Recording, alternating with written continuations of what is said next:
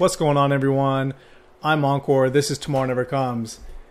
And this video is an extension of my previous video of yesterday of just trying to explain or transition from someone who does not know, and this may be you, someone who does not know how to get into the crypto markets. Where do you start? What do you do? And yesterday's video covered just finding two centralized exchanges, buying Bitcoin and a little bit of ETH, and trying to transfer and getting used to transferring between one to the other.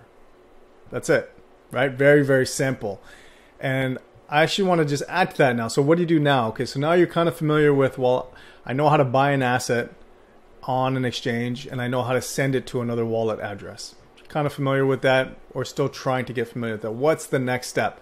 And funny enough, as I was doing this, today I ran across this tweet that really kind of simplifies things even further. Just kind of outlines how you would be from a level 1 person to a level 5. Now, this particular individual is talking about Bitcoin alone, but I will even extend that out to all crypto, right? Depending what you want to do with it. And so level 1 here is where I started yesterday, where you're just buying, in this case, Bitcoin on an exchange, all right? And level 2, which is what today's video is about, is putting that on a hot wallet, all right? And then level 3 is putting on a cold wallet. And then level 4 is node running. Level 5 is mining. I have no interest in being a level 4, level 5 Bitcoiner or crypto individual at all. Zero. Okay, so my level as of now stops at level 3. Okay, so level 1, Bitcoin on an exchange. Level 2 is Bitcoin on a hot wallet. Level 3 is Bitcoin on a cold wallet, and that's it for me. All right, and then once you get used to that, you pretty much know how to use a cold wallet, use a hot wallet, deal with centralized exchanges. Now there is decentralized exchanges, but that'll be something different. But really within these 3 levels, you've kind of captured about 95% of all that you need to know. All right. And if we're talking about Bitcoin, you want to kind of leave it on your cold storage. That's the end all be all. You're good to go if you are a long-term holder. All right. So let's jump into that. What are the hot wallets, or what is the main hot wallet? So if we're talking about ETH, all right, number 1 is Metamask. By far and away the number 1 hot wallet that's ever used. Okay, I'm not going to go into exactly how you set it up. I've done that in previous videos before. Maybe I'll link that in the description. But what Metamask does is it allows you to hold ERC20 tokens. And funny enough, this was a good learning moment for me. What does ERC even stand for? Right? So ERC stands for Ethereum Request for Comment. Didn't know that. Interesting fact. Does it change my life by knowing it? Not at all. All right. Just understand that there is a certain type of token that is standard for the Ethereum contracts and for Metamask. You can add different protocols. You add them manually. So whether it be Avalanche, Binance, Smart Chain, all these different things. Harmony as well. You can just add a bunch of them manually, but out of the box, so to speak, once you sign up you'll have 2 or 3 of them that are set up, and Ethereum is your main net. That's the one where you're going to transact almost everything, and I'm actually going to show you. Let's show you what that looks like. So first, let's just go through what Metamask is. It's just a wallet that's going to be, allow you to hold your assets and then transfer in and out wherever you need to go. What Metamask does is it actually links to certain sites, and then the site itself or the protocol itself can interact directly with MetaMask. All right, so and maybe we'll go through a little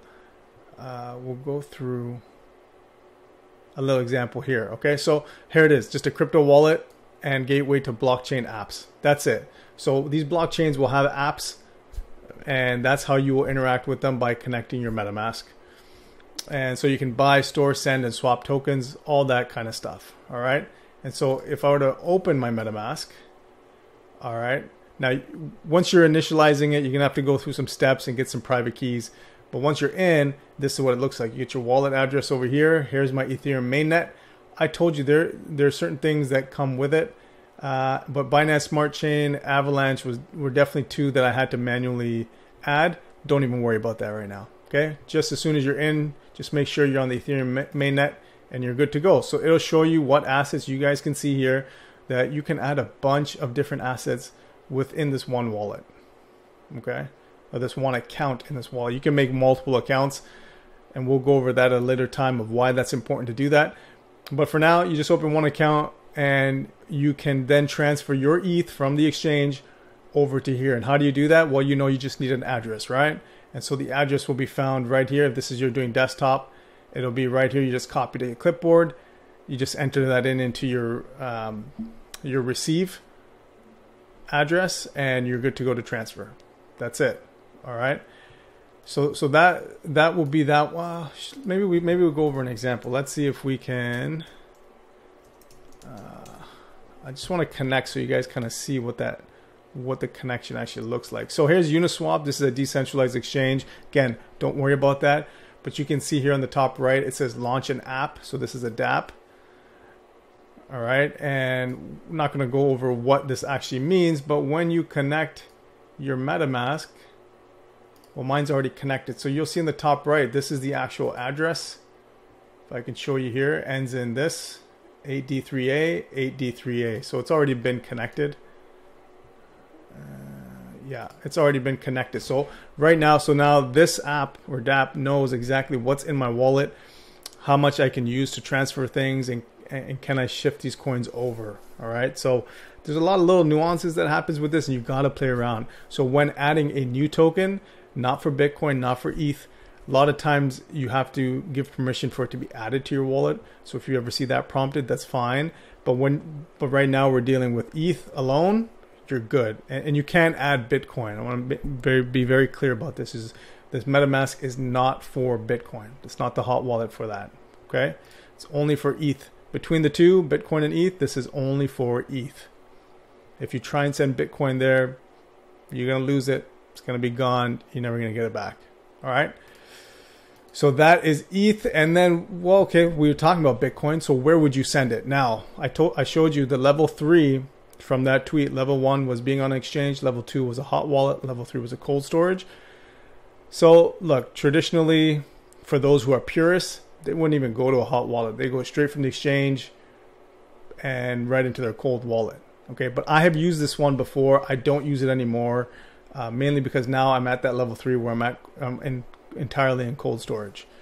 Okay, so you can even say this. So Bitcoin.com is like an independent hot wallet. Again, you just set up your account. They'll give you an address. It's all things are very repetitive, right? You just need an address. You just make sure you're sending Bitcoin to Bitcoin address, and you're good to go. But you can use the exchanges as a wallet. So Coinbase will have their own separate wallet where you have your own keys. Crypto.com will also have their own wallet. I haven't used it, but I am pretty sure that you're able to have your own private keys. So there's no account, like a password login. It's kind of like, meaning you still own your keys. They don't hold your assets for you. Okay, so that's something important to understand. And so Bitcoin.com is one. These exchanges will have their own, and you can even just like for all intents and purposes, holding it on the exchange is like a hot wallet, right? That's essentially what it's doing. It's holding it there, but you're still exposed to everything else that happens on that exchange. And so if the exchange itself is hacked, there's always a possibility something happens to you. And also if they shut things down or whatever happens, you get suspended, it's there on that exchange. Okay, so I wanted to show you guys those two things. So remember, MetaMask is the #1 wallet for ETH, and you can move ETH in and out at will. All right, don't try and put any Bitcoin onto your MetaMask. It's not going to work. All right, Bitcoin hot wallet, you want to put it on things like Bitcoin.com, or you can put it on exchanges such as Coinbase wallets and Crypto.com wallet, and some of these other exchanges will have a dedicated wallet. Okay, that's what they'll call it.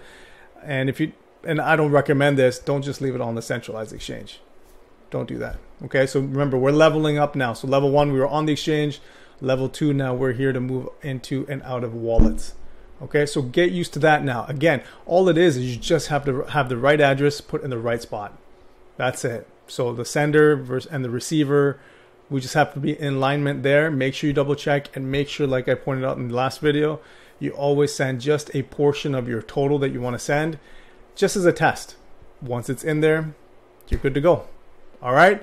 So hope that provided some value for you guys. Hope it made it a little bit more simple. Again, it's always about taking action and playing around with these platforms. It's not intuitive in the beginning, But as you learn, then it becomes intuitive and it's just second nature. It's like with anything else, okay? So don't be afraid of it. Don't feel intimidated by it. It's just a learning process. Do a couple of transactions, you're good to go.